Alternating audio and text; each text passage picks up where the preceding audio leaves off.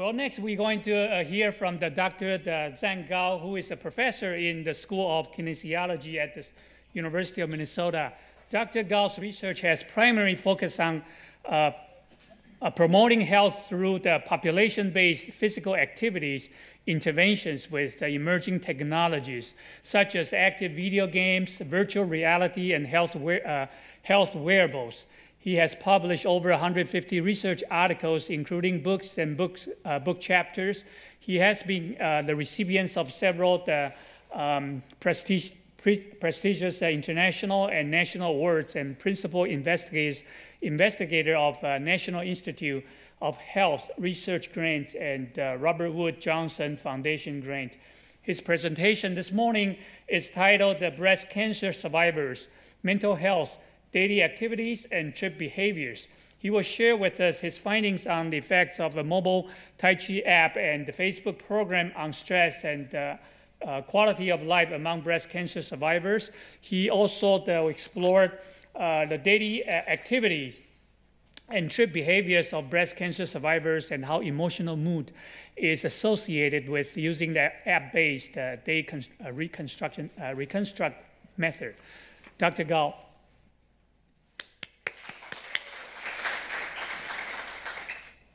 All right, good morning, everyone. Yeah, thanks very much for the opportunity. It's a great pleasure to share this topic with you. Breast cancer survivors, daily trip behaviors, subjective well-being, and mental health. First, I would like to give you some background information regarding the breast cancer and breast cancer survivors. As we know that the breast cancer is the most common cancer and the second leading cause of cancer deaths among the females. Some of the key numbers we share here is that nearly 1 in 8 of the females face the breast cancer risks during their lifetime. A little over 1/4 of the females were diagnosed with breast cancer this past year, but we know the fact that the rate of the mortality decreased tremendously in the past 30 years due to the advancement of the technology and the medicine. Some of the risk factors regarding to the development of the cancers include two categories. The first category is non-modifiable risk factors, which include age, heredity, and sex. That means that we can do nothing to change that. The second type of risk factors are modifiable risk factors, including but not limited to physical inactivity or sedentary behavior, obesity, poor nutrition intake, tobacco use, some exposure. When we say modifiable, it means that we can do something to change it. For example, we can encourage individuals to develop and maintain a physically active lifestyle. We can help individuals to maintain their weight by doing exercise and to keep a healthy and balanced diet. So as you can see, the major prevention strategies these days include 3 major components, which are healthy diet, exercise, and weight management. Next I would like to talk about some of the side effects and the important role of physical activity in reducing the side effects during the transition of cancer survivors. Generally speaking, the cancer survivors would go through some of the side effects, such as decreased physical functioning, adverse mental health outcomes, and psychological stress like depression, anxiety. As a result, their quality of life is tremendously decreased. As I just mentioned in the previous slides, the physical activity participation, especially regular participation in physical activity, can be a significant modifiable lifestyle approach to reduce the negative side effect and improve the quality of life and the mental health among the breast cancer survivors. Okay, so research evidence has reported that the cancer survivors die of the non-cancer causes at a higher rate than the general population. However, for those breast cancer survivors who participate in physical activity on a regular basis, researchers found a 24 to 67% reduction in the total deaths among this population, and nearly 50% reduction in risk of breast cancer deaths. Okay, so much has been known about the beneficial role of physical activity participation in preventing and managing the breast cancer survivors. However, little is known about how activities of daily living and experiences shape broad aspects of breast cancer survivors' subjective well-being. So the questions rise about how breast cancer survivors' emotional well-being changes through the day-to-day variation in activities and trips on a daily basis. So this study was, designed to understand how everyday activity type and the travel modality contributes to the breast cancer survivors' subjective well-being. In other words, our first question concerns about how did the breast cancer survivors' everyday experiences, such as their daily activities, their trip behavior, contribute to their subjective well-being. And the next app that we will use would be the exercise app. Well, e-health is a terminology refers to the health information or the health services delivered and enhanced through the internet and other technologies. It also stands for efficiency, enhanced quality, evidence-based, and empowerment and engagement. In fact, e-health is very broad, including the sophisticated apps, health wearables, and social media, big data, and things like that. In this study, we also use the exercise app because we use the app to help individuals to set goals, to record their activities, as well as monitor the progress and provide the instant feedback. The individuals were also able to log their food intake on a daily basis. In addition, the exercise app can form an online social community so that individuals can give support and help motivate self and others.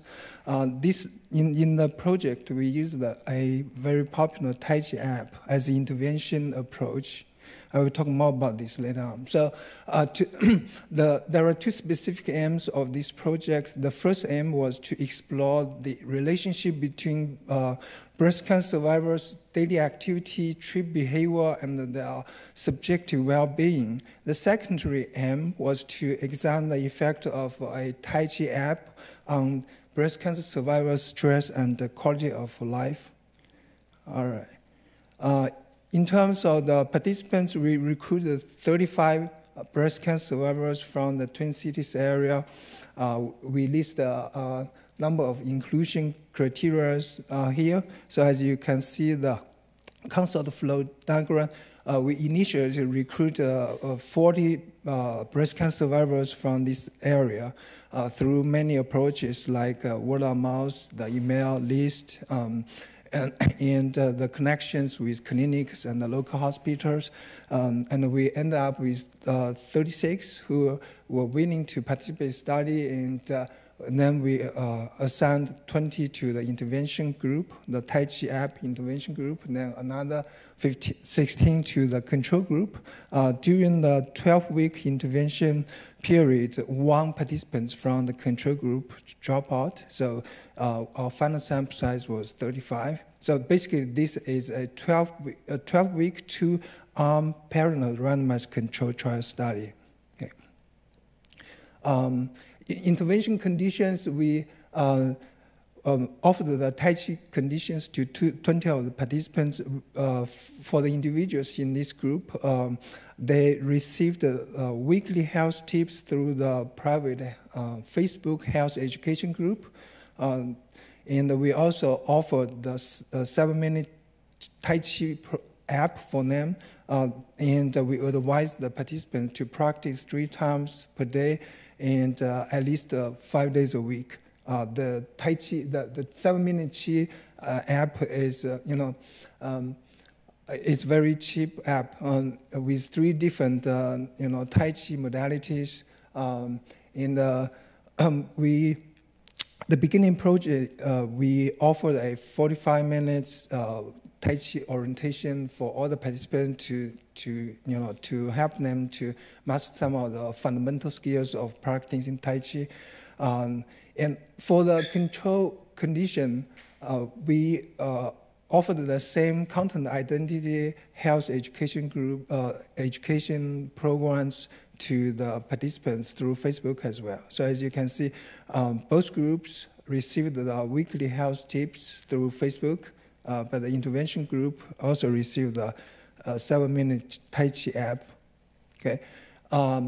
Well, for the study, it was conducted last year, the first half of last year during the pandemic. We recruited the participants in February and March and conducted the baseline measurement. The first aim of the study was use the data from the basement. Then we implement the Tai Chi intervention for 12 weeks and then complete the post-intervention assessment. Okay. For the measurement, the first one that we used was a Daynamica app, and we use it to capture the breast cancer survivors' real-time activity and treat episodes on a daily basis for 1 week. The team actually suggests us to use for 2 weeks, but for many reasons, we were able to only measure 1 week for the basement and the post-intervention. We also asked the participants to record their subjective well-being after each trip and the activity. I believe the IT team will talk more about this in the afternoon. So I just skip. In terms of other measures we use in the study, we use a self-reported survey to assess stress and another self-reported survey to assess the quality of life. So as you can see for the stress, we use the 10 items to measure individuals' frequencies of various stress-related feelings and thoughts over the past months. And the sum of those 10 items were used as a score for the stress. And in terms of the quality of life, there are two major subscales, mental health and physical health. The mental health actually measures the individual's level of anxiety and depressive symptoms. The mean of the items were used for mental health. On the other side, for the physical health, it was composed of physical function, pain interference, and ability to participate in the social roles and activities. The mean scores of those three subscales were used as the score for the physical health. In terms of data analysis, we use one-way ANOVA to compare the effects of the sub-activities and trips on breast cancer survivors' well-being at the baseline. Again, we only use data at the baseline. And then we use the repeated measure ANOVA and the MANOVA to analyze the effects of the Tai Chi intervention on breast cancer survivors' stress and the mental health as well as the physical health. Okay. Here comes the results. As you can see, to answer our first aim, we had a final data set with complete subjective well-being survey. Contains 420 activity episodes and 378 episodes in total. Okay. And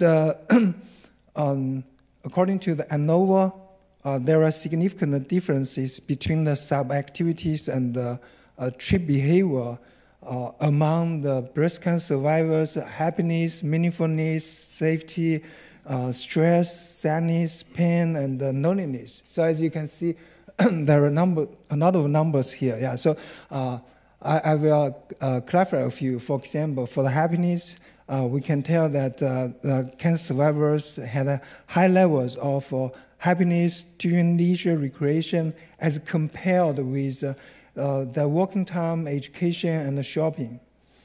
Meanwhile, eating out, the participants had higher levels of happiness while eating out as compared with education.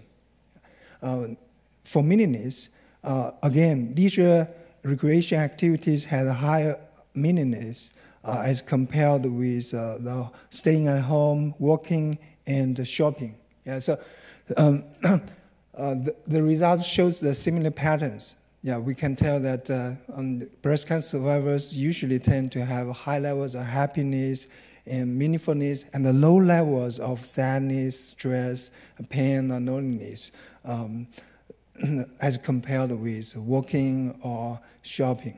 Okay. All right. Comparing the two trip modality, we can tell that the happiness and tiredness had significant differences. In detail, the cancer survivors reported higher mean scores of happiness in walking modality as compared with riding a car. In addition, the participants experienced less tired feelings when they walked compared with riding a car. All right, to answer the second M, we compared the change scores in stress and quality of life between the two groups, the intervention group and the control group. So as we can tell clearly from this slide, the intervention group had greater decreased stress as compared with the control group. Because the sample size was a bit small, only 35, so it approached the significant level, but the p-value is still a little bit greater than 0.05. In terms of the changes in mental health, the intervention group had significantly better mental health as compared with control groups. Yeah, so as you can see, the mental health, usually the lower score, the better, okay? So we can see the intervention group had a better mental health as a result of the Tai Chi app intervention. Similarly, the breast cancer survivors' physical health also increased significantly from baseline to follow-up for both groups. Okay? But there was no significant group differences between the intervention group and control group. Okay? To sum it up, this study is one of the first studies to compare how subtitle of activities and trips affect the breast cancer survivors' emotional well-being. The survivors had the highest happiness when they participated in leisure recreation activities as compared with walking and shopping. Also, the survivors experienced the highest meaningfulness when participating in leisure recreation as compared with staying at home, walking, and shopping. They experienced the less stress and sadness while engaging in the leisure recreation activities. In addition, we observed the protective effects of walking among the breast cancer survivors. Okay? Because our data suggests the high levels of happiness and low levels of tiredness when breast cancer survivors were walking as compared with riding in a car. Yeah, so some of the take-home message is that we should encourage the cancer survivors to schedule or to arrange more leisure activities during their daily life. They can also, take advantage of walking as opposed to walking or sitting in front of a computer. Some strategies can be parking a bit far away from the entrance during the shopping, so they have more time to walk. Also, they can walk the dogs or do more walking activity during their daily life. Okay? In addition to that, our findings suggest that the implementation of the Tai Chi app program had a positive effect on breast cancer survivors' mental health. Also, offering a health education program could be beneficial to physical health as well. The study was funded by Muslim Cancer Center here at the University of Minnesota. I also want to thank my graduate assistant, Surun Ru, and my collaborator, Dr. Yin Chen from Arizona State University. Thank you very much.